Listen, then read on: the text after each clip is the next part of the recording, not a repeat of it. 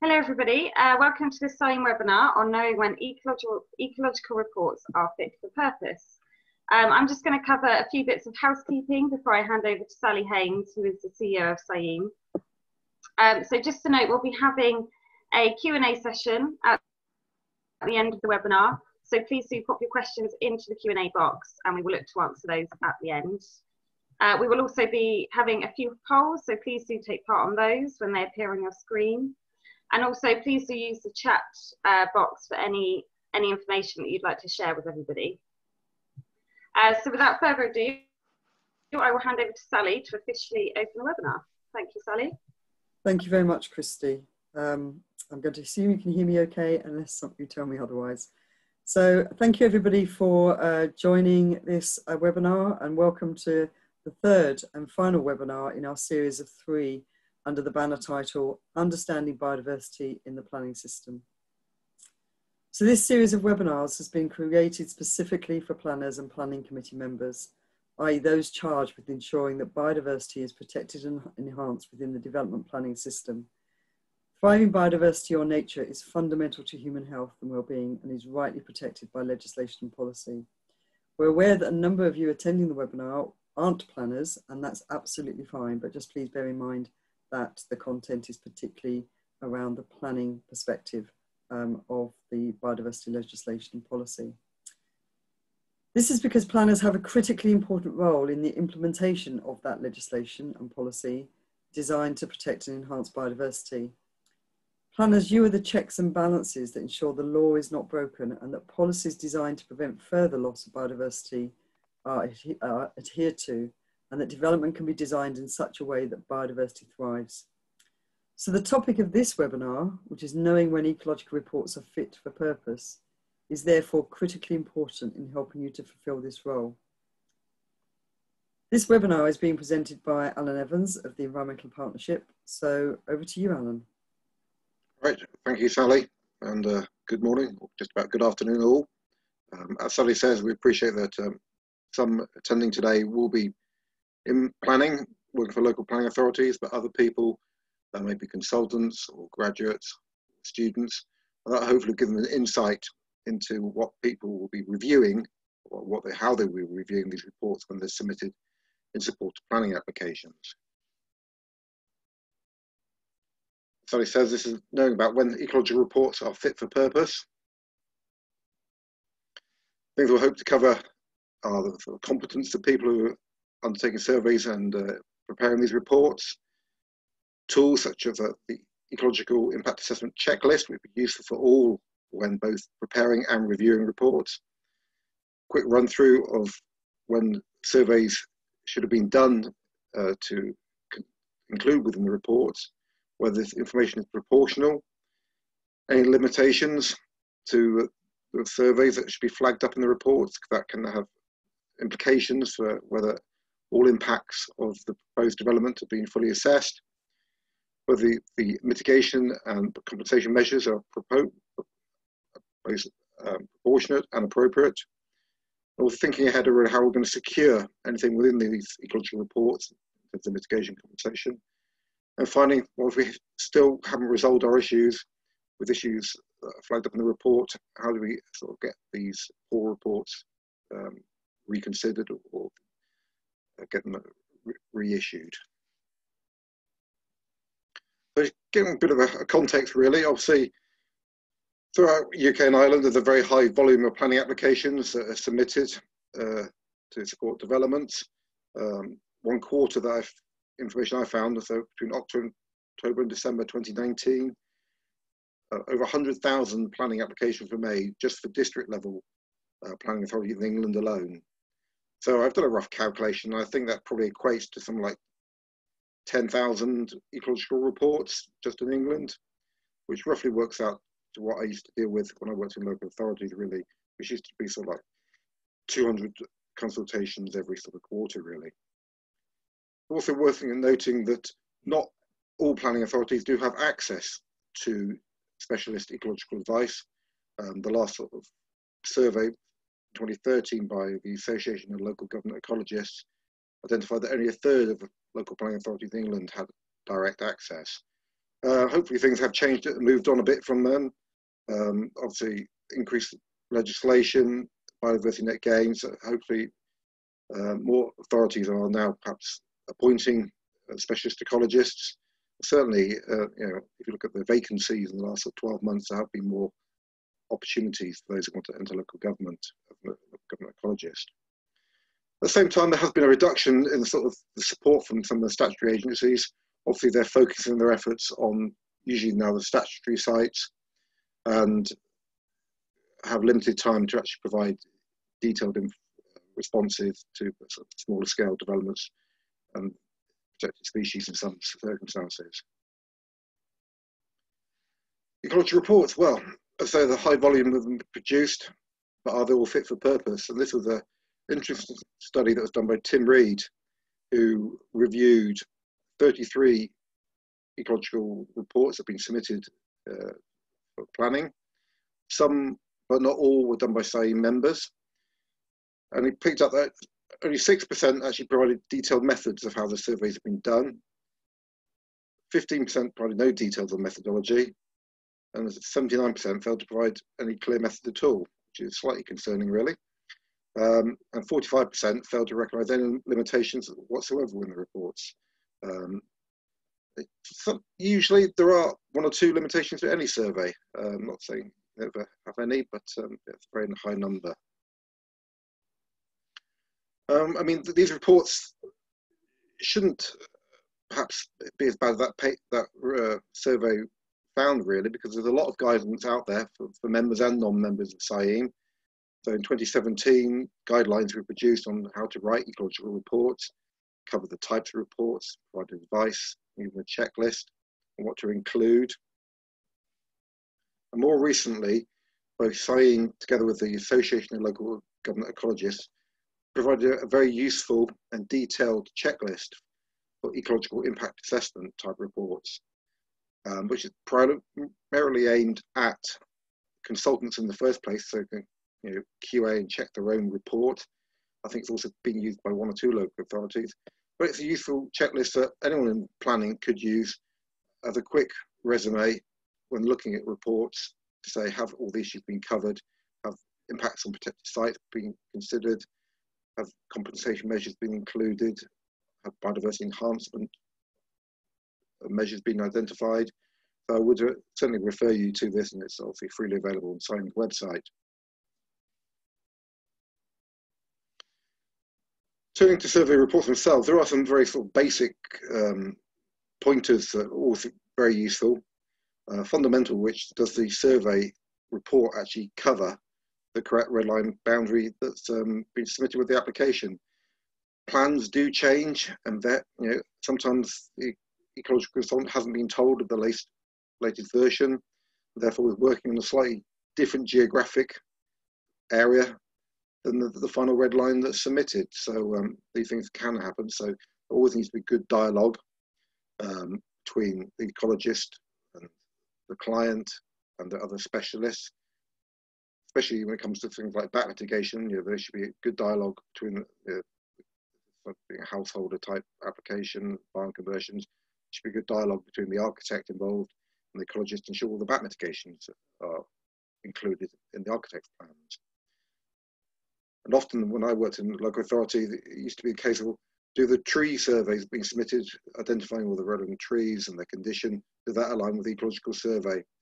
Which you can get circumstances where the ecologist assumes that tree is staying and therefore there's no impact on bats. However, the ARB report says no, the trees are unfit to remain in that condition, potentially due to issues. It's in a public realm area and it's not safe to retain it. So these things need to be lined up. And then in more detail, perhaps this is where your ecologist or ecological advisor would review it in detail. If you've got a number of buildings, such as the plan here, have the relevant number of surveyors being provided for that survey to ensure they've got all the potential roost points and access points to the barns or buildings covered.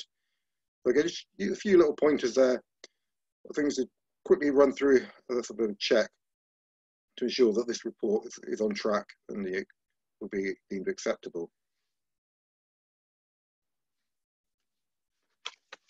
Obviously, the reports, or the surveys in the first place, and then the reports should be undertaken by people who are obviously qualified and experienced. They should have good knowledge of both biodiversity, legislation and planning. Ideally be a membership of professional bodies such as CIEEM. And they should adhere to the Biodiversity Code of Practice of Planning and Development, which really aims to promote transparency and consistency in the quality and appropriate content of ecological information submitted. And there is a little smart guide on this you can download and understand. Unfortunately, not all ecological surveys are submitted by ecologists.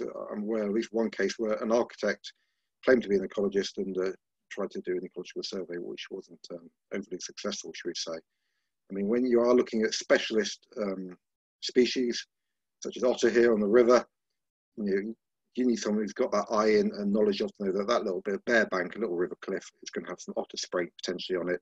I see in the lower picture. That's like a pound coin for size. So, you do need a specialist ecology who's got the eye and knowledge. If you're looking for things which are minute detail, if you're looking for water vole droppings the size of a tic tac, and then if you're starting to look for bat droppings the size of a mouse or a grain of rice, then you really need to know what you're doing.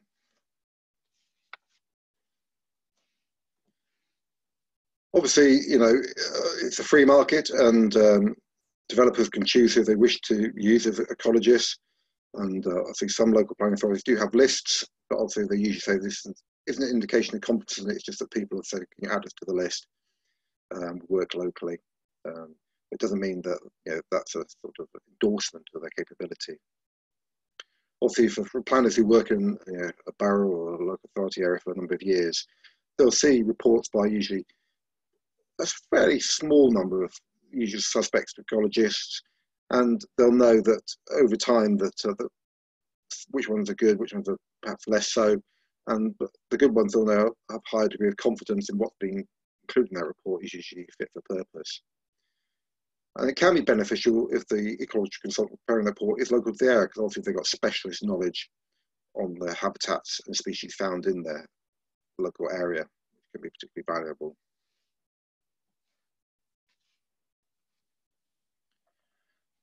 And obviously, the framework for ecology, both set out in legislation, also in terms of planning, is set out in standing advice, which is provided by the statutory agencies in Scotland, Northern Ireland, and England. And Wales, they call it guidance. But this does detail both sort of legislation, potential impacts, and the survey's methodology and the times that when they should be undertaken, really. So a bit of a poll now. I'm just interested to know how many of you are aware of the standing advice issued by the statutory agencies. So hopefully you can answer that question.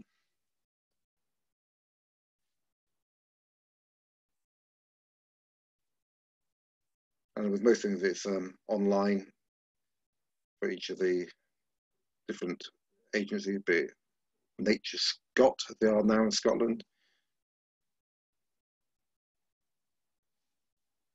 Well, that's a good response. At least 72% are aware of it, so that's a very good uptake. It is fairly consistent across the different countries, what's included, and interestingly, slight differences in places depending on different species. So I'm happy that we are all at least looking at that.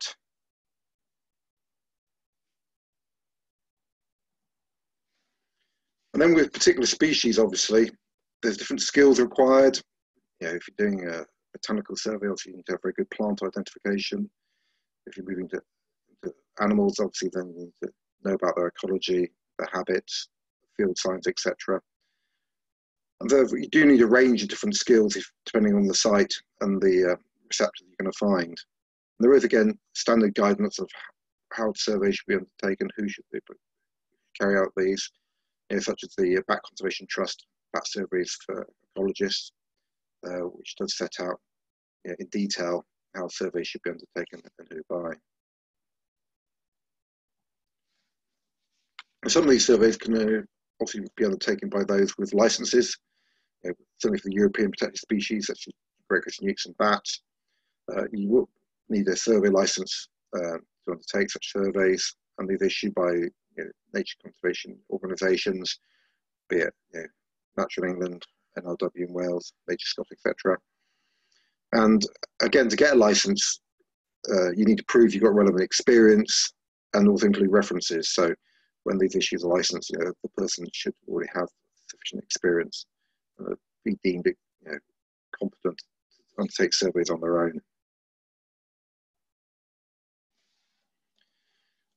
Obviously, hopefully most reports are actually undertaken during the appropriate time of year. Obviously, extended phase ones can be undertaken throughout the year, although once you get into sort of October through to March, that's winter months, can be suboptimal.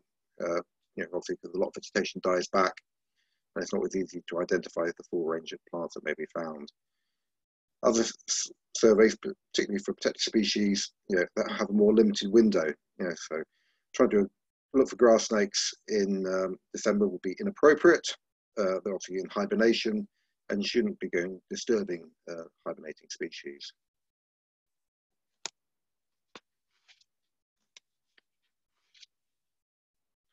Now here's just a general overview of what would be deemed an appropriate season for protected species. Badgers obviously generally more active between February and November. Obviously, you can still find sets in winter. Sometimes going into wood and scrub in winter is easier due to the dieback of vegetation. I'm sure anyone who works in consultancy will pass on the message that I've ripped that jacket 1,000 times trying to crawl through brambles looking for badger sets. Other species such as bats, obviously you can look. They've got hibernation roosts in barns. Obviously, you can do this in winter. But if you want activity surveys, obviously you've got a limited window of May to mid-September, which is now obviously just coming to the end. Similarly for foraging, really. So the whole range of surveys when they should be undertaken and the windows there. Obviously, the local planning authority does require all this survey information if necessary to make its planning decision in light of its legal duties and planning policies. But it can only really ask for the information that's relevant, necessary to the application, and that's specified certainly in England in the NPPF.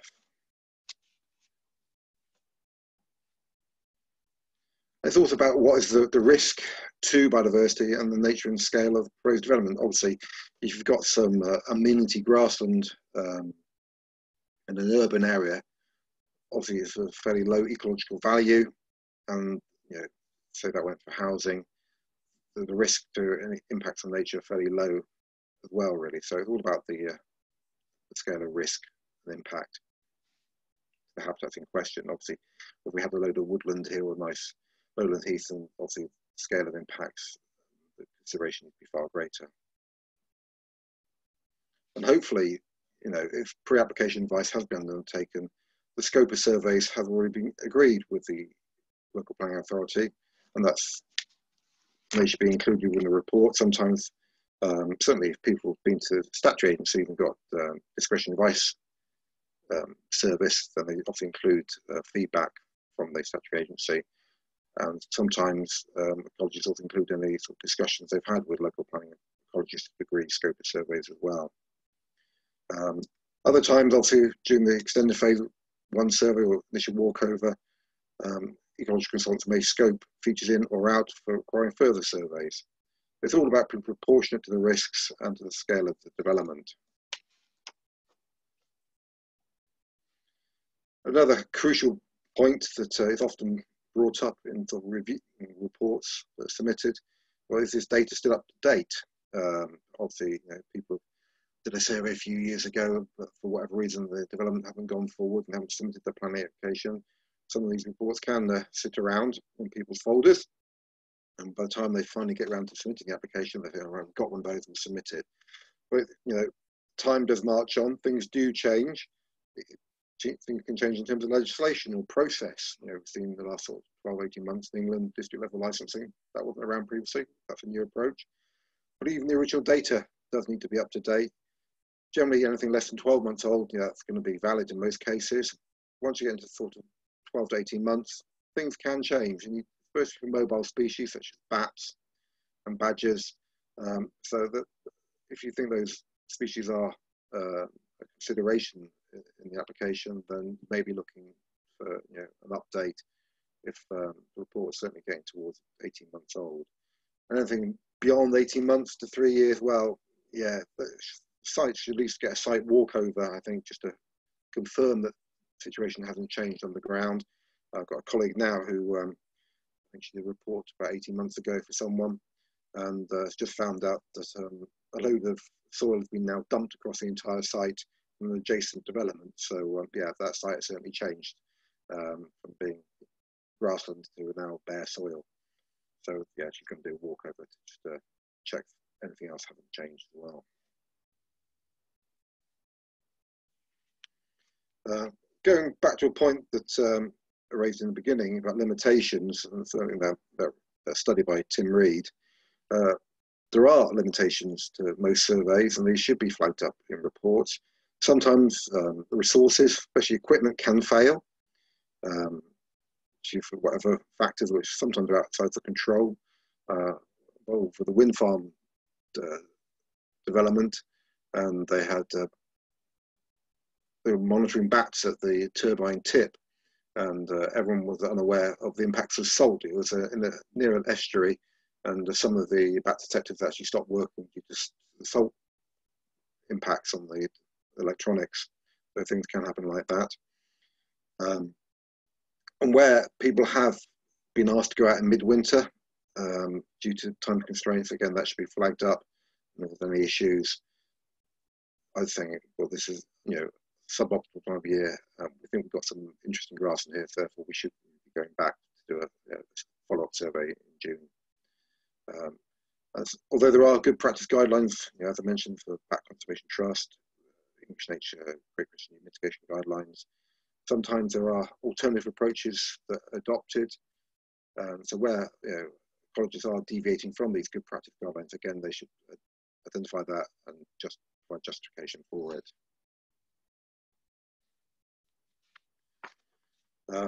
Other limitation that can happen, adverse weather conditions. Even in August this year, not so long ago, we were due to go do a waterfall survey in North Wales. Storm Francis rolled in and led to the river rising by about 1.5 meters in less than 12 hours. So that clearly was going to be a major impact on any survey we were going to do. So we decided to not go ahead with that and delay it by 2 weeks to let river levels return to normal. Other issues can be restricted access to part of the site, either due to buildings unsafe, presence of asbestos, or just physically can't get in. I mentioned, scrub and bramble, it is difficult to crawl your way into certain parts of sites. And sometimes there can be third-party interference with remote sensing techniques. Certainly colleagues I've known who've used trail cameras, such as the one on the right here, left them securely, locked to what they thought were immovable barriers, etc. They've gone back to collect the detector, and it has disappeared. So these things do go on and can have effect on results and what appears as a result in the report. Also, if you haven't done all the surveys, then the report should really be identifying what are the impacts on the sort of ecological receptors and the effects. Also, they should again be starting off with the mitigation hierarchy, so you should be avoiding impacts in the first place. Where that can't be included, then to mitigate or compensate. These impacts should be obviously identified, and going back to the original point that are the proposed development plans the latest ones, so the ecological impacts are duly considered. It was important. But usually there will be some sort of impact on ecological receptors, and therefore, if the harm can't be avoided, then mitigation compensation will be required. And in the report, these should be appropriate, clearly stated, proportionate, deliverable, and if you're a planner, obviously you think can they be secured either through planning condition or legal agreement. And once you get into these mitigation and compensation measures, obviously you do need that input of the LPA ecologist with appointed advisor.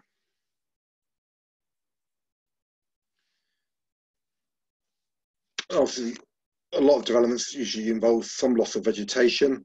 I'm sure many of you have been aware of loss of small areas of scrub and trees and value for nesting birds. Be interested to know now, another little poll, how many think the below statement is a fair statement to make, that to compensate for the loss of bird nesting habitat, bird boxes could be erected on the retained trees? So how many of you think this would be an appropriate statement?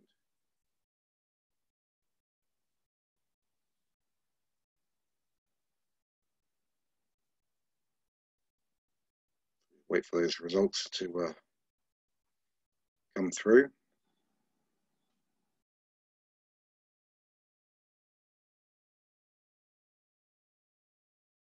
Take a bit of time, apologies for that.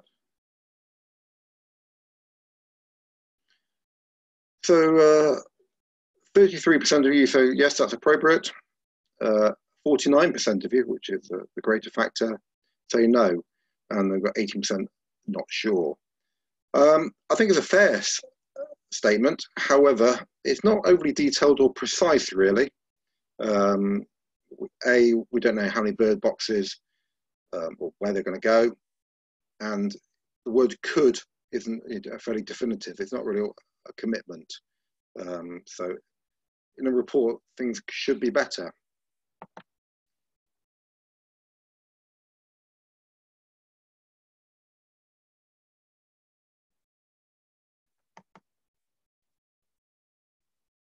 So hopefully you can now see a second statement, again regarding this loss of nesting habitat.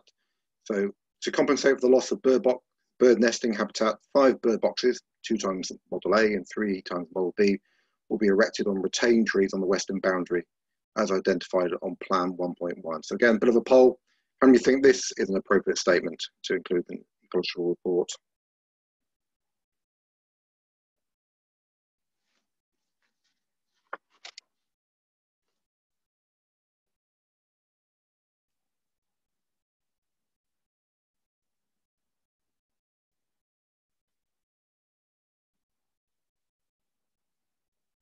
Wait for the results to come through. Yeah, there we are. 92% think that this is an appropriate statement. Yeah, it's far more precise. We know exactly what's being diluted and where. And from a planner's perspective, that's very useful if we're going to consider to formulate some planning condition around it, really.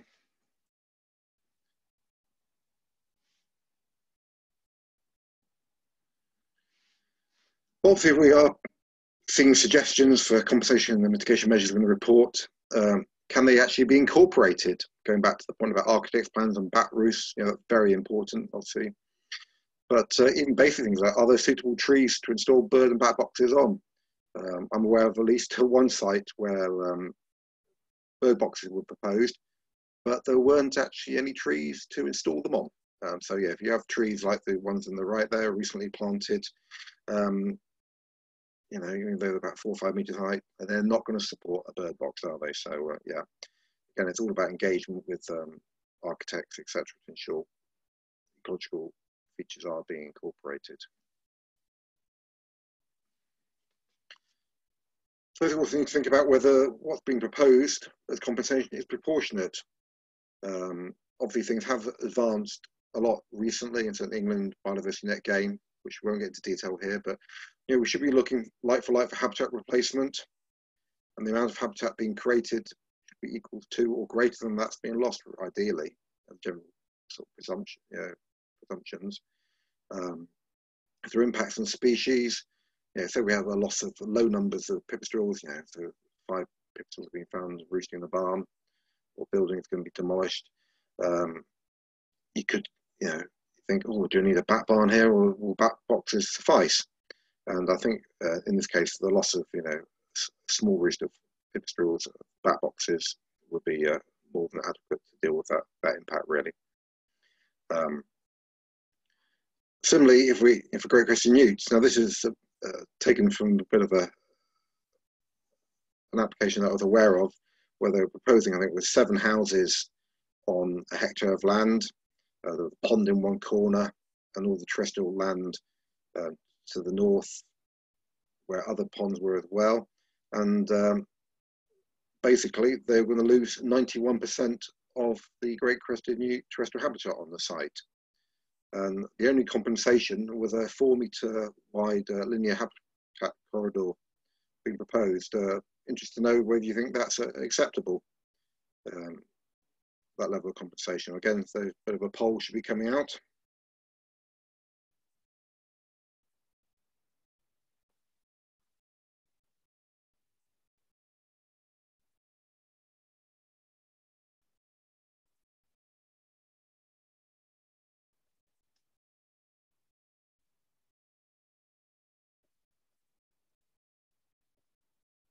Wait for those results to come through. Yep. So the vast majority, 86%, say no, that's not suitable. And interestingly, the council in that case also thought, yeah, that's definitely not right, and they refused the application for those 7 houses.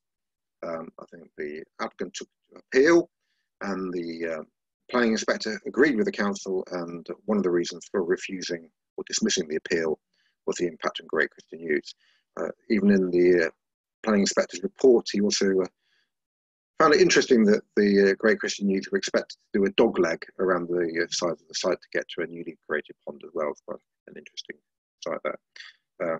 But at Googling over the weekend, I found that subsequently that site, they resubmitted an application, reducing the number of houses down to 4, and they will retain 25% of the habitat on site, and the council then issued a permission on that basis.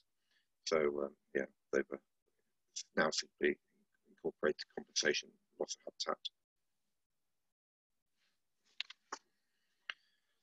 It's also worth thinking ahead about what's in the report, can actually be delivered, and where they're going to be delivered. Usually, in most cases, the measures should be on land under the applicant's control, although sometimes it has to be off-site due to the scale of development. Other features that need to be created in advance of the actual development. So, if we're going to lose some ponds on site, general premise, best practice to create ponds in advance. So again, is that identified in the report? Are there opportunities to do so? And some of these compensation measures, such as pond creation, actually might need a separate planning application in the first place, or a bat barn, especially if it's on additional land or outside the applicant's control. So again, things to think about. And even if we're trying to dig a pond, has the ecologist thought about, well, is the land suitable for creating a pond? It makes me far more difficult to create a pond on a sandy substrate with freely draining. It's not going to hold water, as opposed to some nice clay soil. But, there's a high chance of water retention, really. So important to consider environmental factors. And similarly, if you're trying to create some species-rich grassland, if the land's been in intensive arable production for the last 50 years, then there's going to have high nutrient content, and therefore, even though you might prepare the soil, there's going to be a residual nutrient content of that soil that might lead to weeds overtaking the seed you've created. So it needs to be considered. Some authorities, this is an example from Dorset, almost provide a checklist approach to whether the mitigation compensation is being clearly laid out in the report, can clearly be identified, down to types of bat box, number, the position, and then Dorset, actually, they charge a fee for issuing like a separate report to run alongside the planning application to say, yep, they're happy that everything's been considered, and to provide that confidence to the planner that this is fit for purpose. So it's worth looking at that example in Dorset County Council. And if people are dealing with sites with European protected species, obviously that sort of raises the stakes somewhat, because obviously the local planning authority needs to consider the 3 tests, especially in terms of ecology, whether the species population will be maintained at favourable conservation status in its natural range. And again, this should be identified in the report. Not all ecological consultants do this. It is beneficial because it does help the local planning authority ecologists to do the job for them. And if there are impacts requiring a licence, again, from Natural England, I should say, NRW, the need for that license should be clearly identified.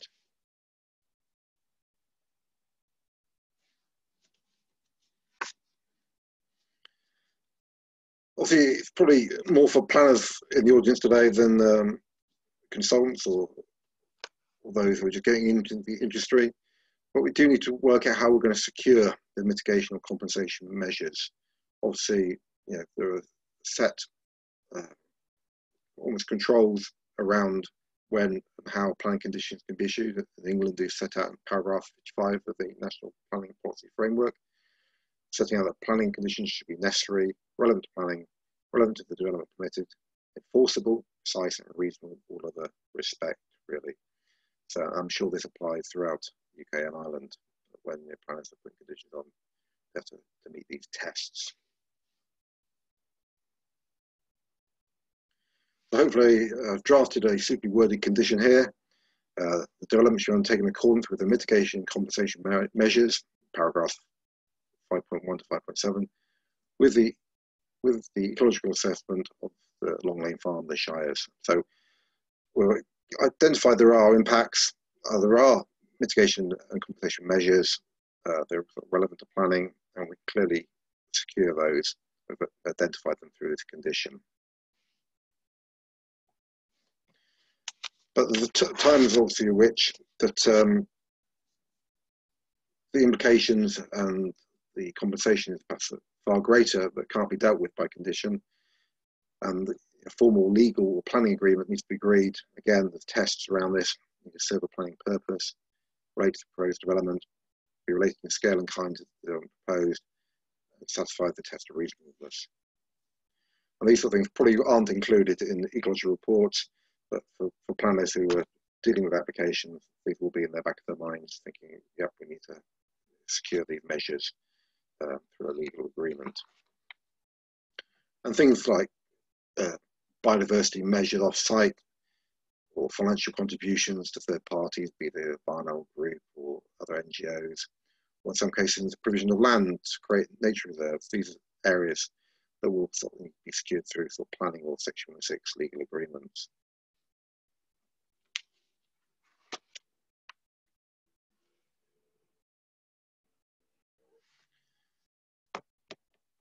So what happens then if you do find yourself having reviewed a report, decide this isn't quite right here, surveys aren't up to scratch, there's inconsistencies with the plan submitted, not quite clear on what's been proposed in terms of compensation or mitigation and where it's been delivered. Obviously, the first real thing is to go back and ask for clarification, you know, to ask for that further information amendments. And certainly when I worked as a local planning ecologist, that's what we used to do in most cases. You know, we usually resolve many things by dialogue, getting reports updated or plans amended to make sure they're acceptable, really. Clearly, there can be circumstances where, for whatever reason, the client decides he doesn't want to get the reports amended or change his plans. And sometimes he refuses to provide that additional information, and that could be a reason to refuse an application if insufficient information is provided. If you think that the ecological consultant who's written the report, prepared it, you know, has done a particularly inappropriate job, and is not acting, you know, in accordance with best practice, advising the client on matters which are outside their scope, then, you know, certainly for members of the CIEEM, there is a whole professional conduct process where people are reported, in effect, sometimes by local government ecologists, sometimes by their own clients, to say that I'm not happy with this work, and then that those reports are assessed and advice given, or, you know, in the worst case, they can be, their membership can be taken away. So there are options out there. Hopefully you never get to that last element of getting people sort of almost struck off. We don't want to be there. Advice is usually appropriate, but if we do the dialogue in the first place to get those clarification and information provided,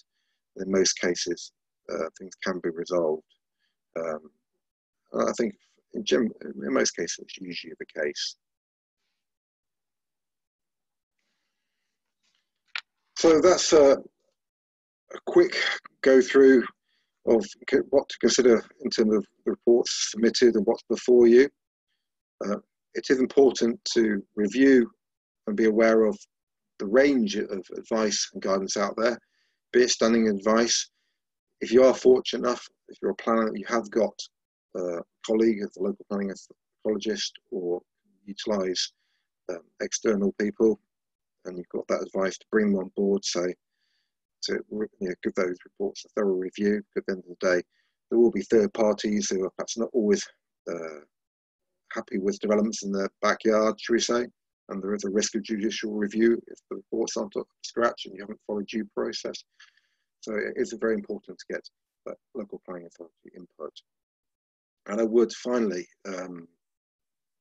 point again to this ecological impact assessment checklist. Although again, it was aimed primarily at ecological consultants writing reports, I think it's a very good checklist for those working in planning authorities to quickly use, just pointers to consider when reports are before them and issues to consider. So that's the end of, for me for now.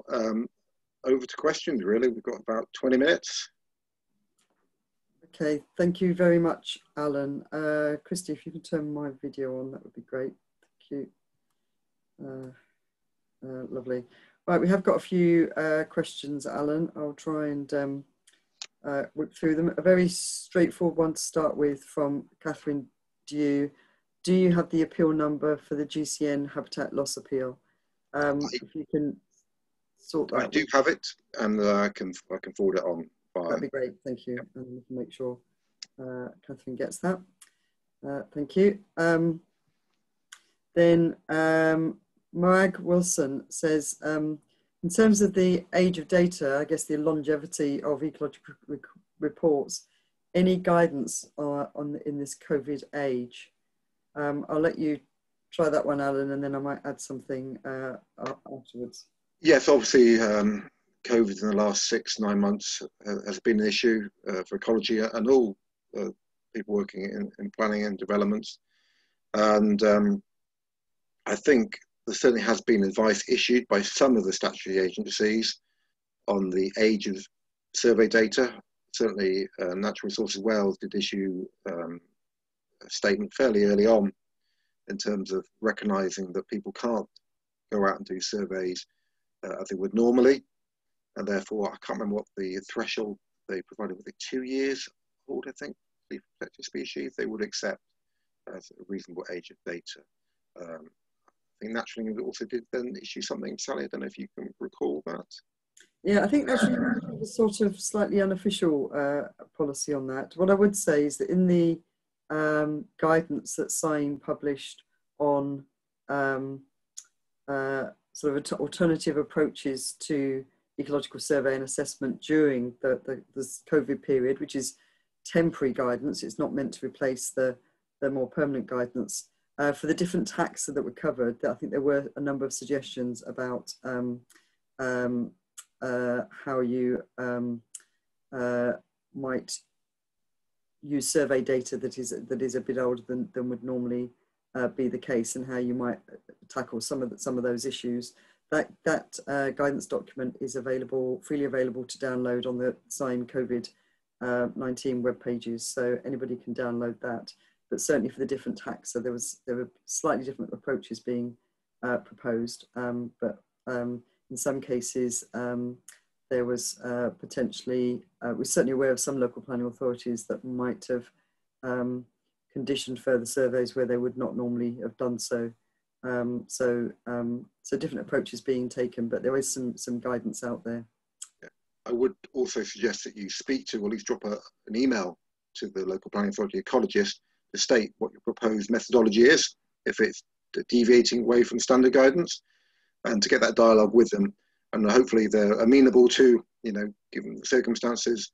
And if you've got that in writing and that confirmation, then when you do eventually submit your report with the planning application, then it shouldn't come as a shock to that ecologist or the planning authority that alternative methods have been employed. So get that dialogue going.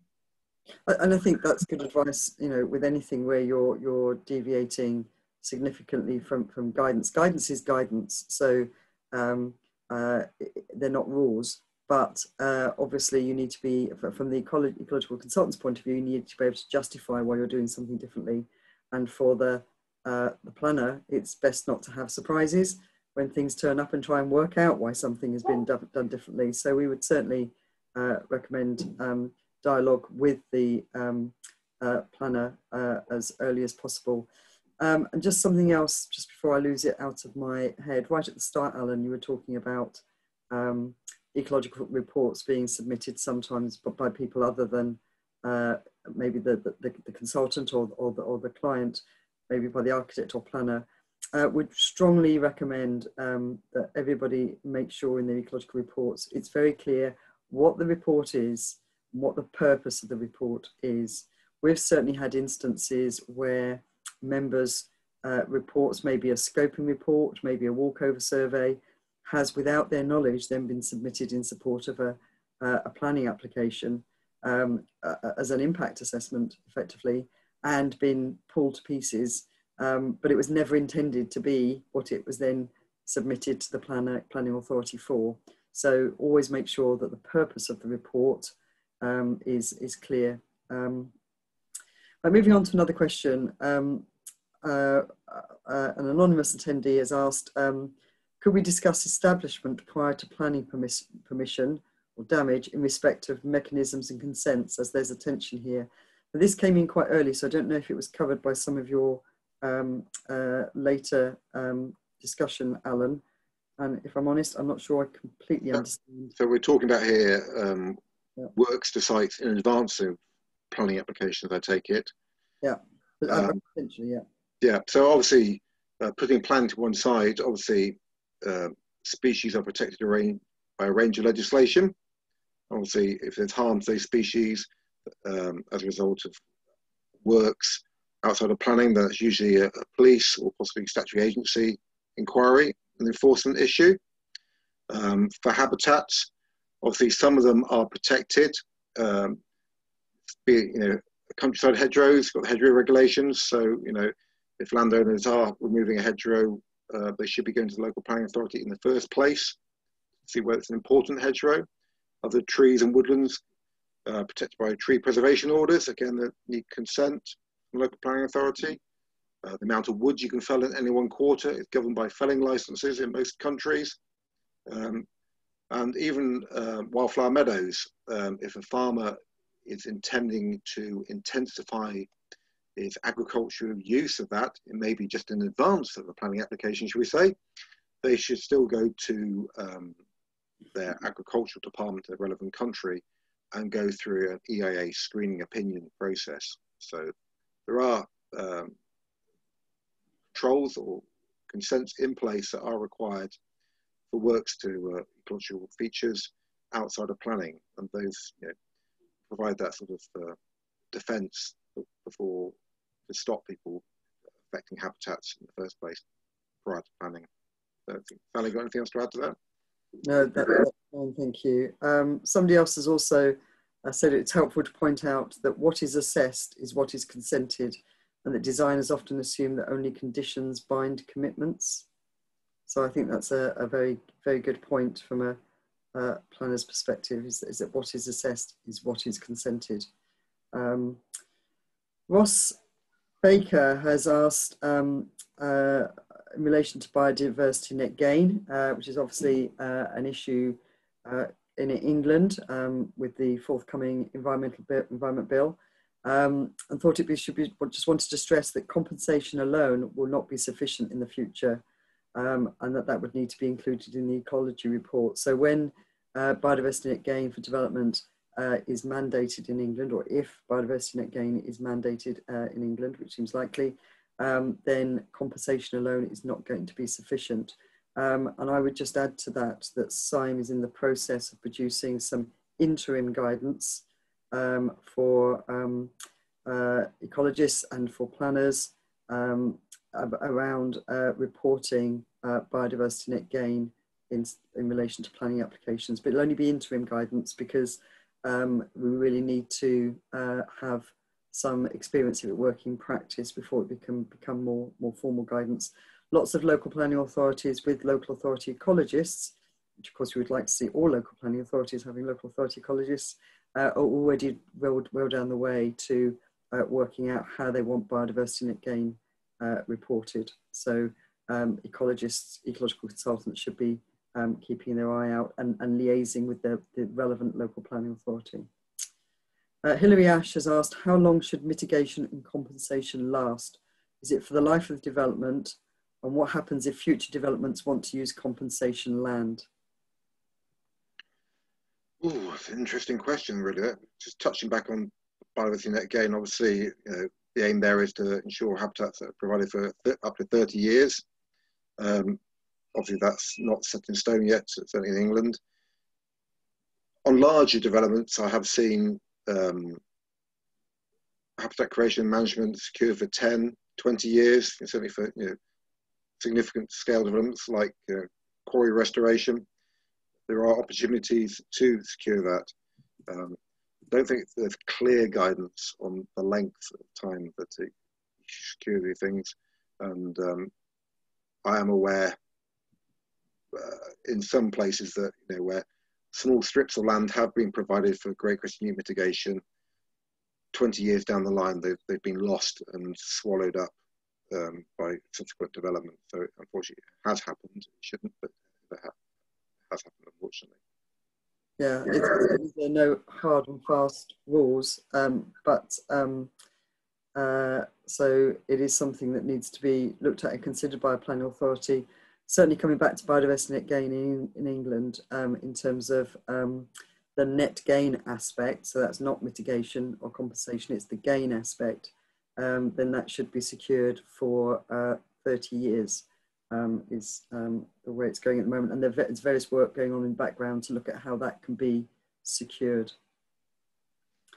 Ross Wise has asked, where translocation of reptiles has been identified as mitigation, would it be appropriate for a suitable receptor site to be secured through a Section 106?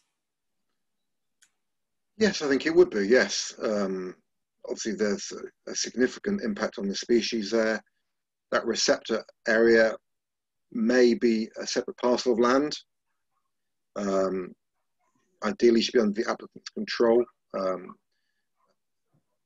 it may not happen in all cases, but yeah, I would strongly advise it is included in 106 agreement. Obviously, there is a cost for all parties in producing Section 106 agreements, both in terms of the legal time of drawing up these documents by the council's legal team, reviewed by the developers' legal team as well. So it has to be substantial, important to ensure it is 106 agreement placed to a condition. Okay, thank you. What ecology information would you expect to be submitted with a PPP application? PPP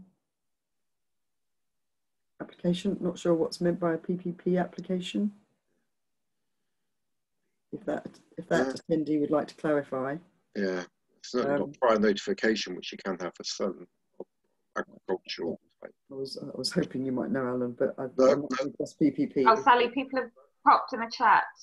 All right, okay. Oh, it stands for Planning Permission in Principle. Oh, planning. Right. Yeah, I haven't come across a lot of those, unfortunately, so I'm probably not best placed to respond fully. But obviously, there is obviously perhaps a tension there where, the premise that I say permission in principle with the legal duties on local planning authorities to consider the Habitats Directive, especially with regard to European protected species. And there was often debate between planners and my ecology colleagues, whether in considering tree preservation orders, applications, and listed building consents, whether the full impacts on ecology have been considered, because usually there can be bats, both trees and buildings. But we didn't always win, shall we say. I think it comes down to the view of the Chief Planning Officer for that authority, and their legal advice as well, really. Okay, thank you. There's a question from Sonia Gallagher, who's issues with ecologists publishing all of the raw data from local record centres in the submitted reports to the LA. Should the record centre report these repeat offenders to CIEEM? Well, certainly if you've tried to tackle that problem and not making any headway, then that could be referred to CIEEM. I should say, in terms of CIEEM's professional conduct inquiry procedures, the purpose is to help our members improve and address any persistent shortcomings. You know, it's not to hang, draw and quarter people and necessarily throw them out the institute. What we often, the outcome is further training or advice as to where they can improve. But if there's a problem that needs to be addressed, then the professional conduct, the complaints procedures is certainly a route to go. Data should be interpreted, and it's the interpretation that is the key part of the report. It might, you know, the data is the raw data is useful and needs to be available if needed, but it's the interpretation of the data that is the key part of the report. Debbie Alston has asked, should companies list the surveyors who carried out the surveys and wrote the reports? Yes, that's good practice to do so. You should show the who was involved in the surveys and who wrote the reports, who reviewed the reports as part of the quality assurance and their competence to do so. Alison has asked if it's typical to complete an ECIA report for a national road scheme if the constraints report and route selection report is still underway, i.e. before the proposed route has been selected. So is it typical to complete an ECIA for a national road scheme before the proposed route has been selected? One for you, Alan. Haven't been involved with the national road schemes. I think more of a scoping report should be done really if you're not working to a fixed route. That should be the first point really, through the potential impacts, because obviously until you know what the fixed alignment is, you don't know what surveys are required. Yeah. If you can't assess the impacts, therefore you can't do the mitigation compensation. So certainly I think the first point would be some sort of scoping report. Yeah, I agree. Irene Williams has asked whether post-development monitoring, as said, post-development monitoring is usually only specified for a few years, but in many cases, such as with woodland planting, the timescale over which success can be assessed is decades.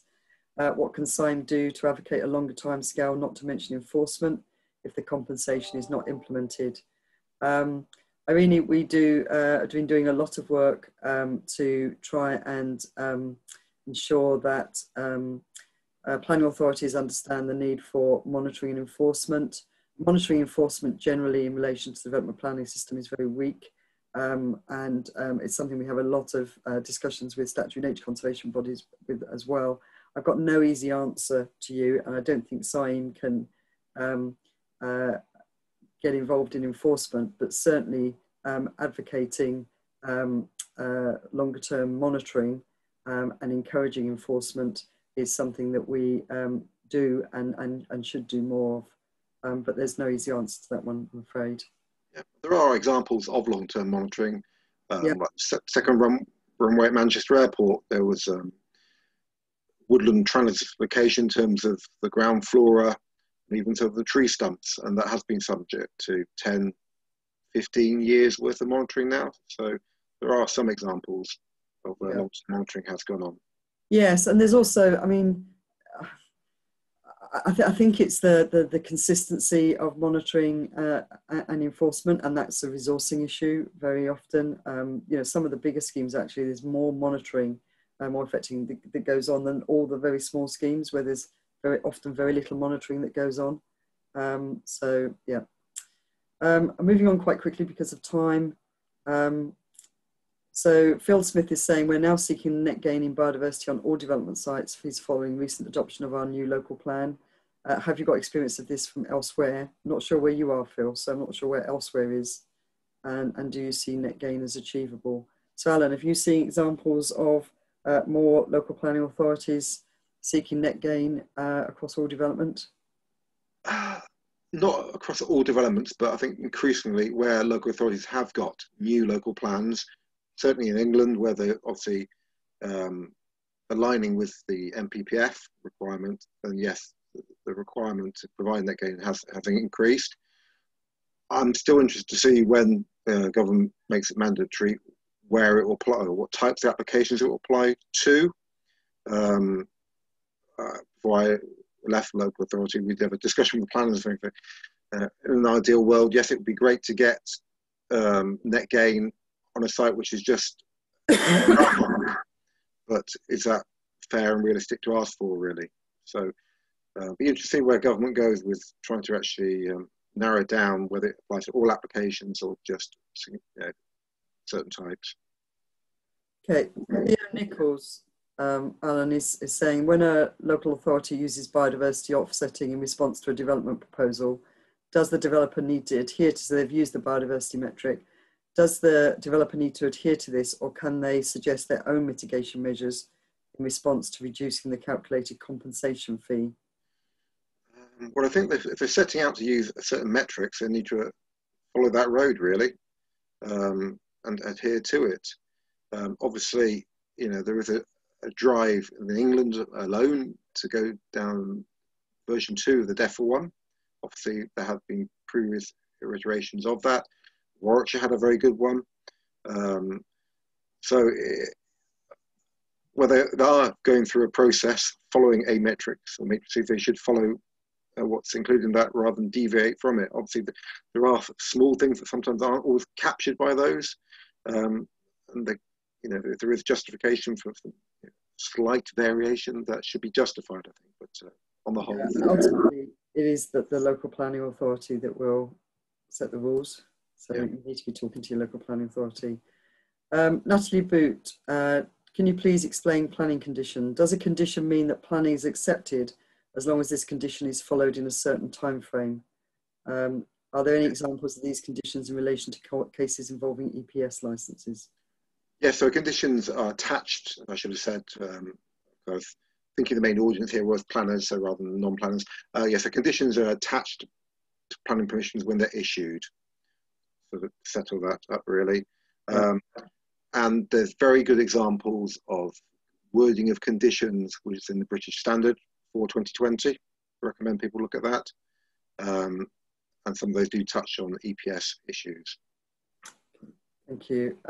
Joanna Dick, as a council biodiversity officer, we get lots of reports with a list of possible mitigation and compensation measures, and then have to go back for confirmation. How can we encourage ecologists to confirm what will be provided in the submitted report, as opposed to what might possibly be provided? Well, I think that's increasingly with the drive for net gain enhancements, and yes, what if now written as could it be more definitively written, and we'll rely on more dialogue between the client, their ecologists, and other technical specialists to ensure that what is submitted is clear and deliverable. Whether that requires a biodiversity enhancement plan where it's all laid out, that's one option. Or certainly, we need to move away from potentials. It has taken time to go back to applicants to say, well, are you delivering this or not? There needs to be greater clarity provided for all parties. Okay, we've got 3 more questions and then we're done. So Andre Thiel has said that you say that surveys for EPS can only be carried out by licensed surveyors. Is his understanding that not all surveys for EPS need licensed surveyors? For example, initial site assessments for bats, as long as the species are not disturbed. Surveys need licensed surveyors if a license is required at a later stage. Can you please clarify your understanding of this? Yes, I was talking in broad terms. Yes, technically you wouldn't need to be a licensed bat surveyor to stand outside a barn to do a emergent survey. However, if you were to before you even do your emergent survey, you really do need to do an inspection internally of that barn. Therefore, you should be licensed to do that, because there's a risk that you could go in there and disturb a roost. So there can be circumstances where you're doing a license, but it's best practice to be licensed to avoid any risk. And then we've got, if a report is supporting multiple planning applications at the same site, should the mitigation and enhancements be split out to address the impacts of each application separately?